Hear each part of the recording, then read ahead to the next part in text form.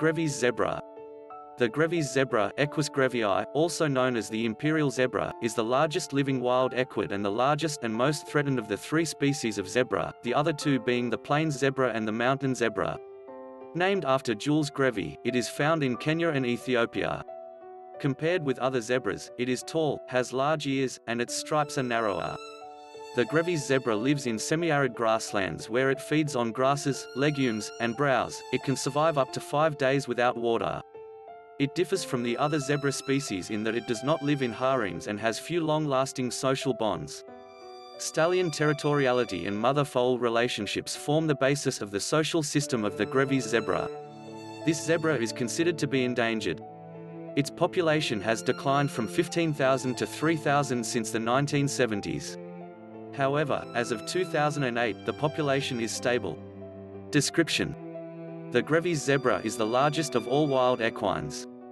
It is 2.5 to 2.75 meters in head body with a 55 to 75 centimeters tail, and stands 1.45 to 1.6 meters high at the withers. These zebras weigh 350 to 450 kilograms.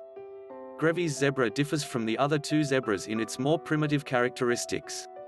It is particularly mule-like in appearance. The head is large, long, and narrow with elongated nostril openings. The ears are very large, rounded, and conical, and the neck is short but thick. The zebra's muzzle is ash-gray to black in color with the lips having whiskers. The mane is tall and erect. Juveniles have a mane that extends to the length of the back and shortens as they reach adulthood. As with all zebra species, the Grévy's zebra's pelage has a black and white striping pattern.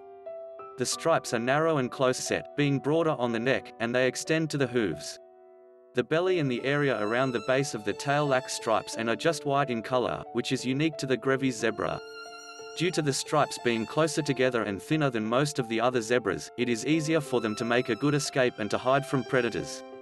Foals are born with brown and white striping, with the brown stripes darkening as they grow older. Embryological evidence has shown that the zebra's background color is dark and the white is an addition. The stripes of the zebra may serve to make it look bigger than it actually is or disrupt its outline.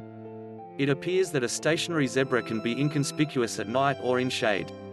Experiments have suggested that the stripes polarize light in such a way that it discourages biting horse flies in a manner not shown with other coat patterns.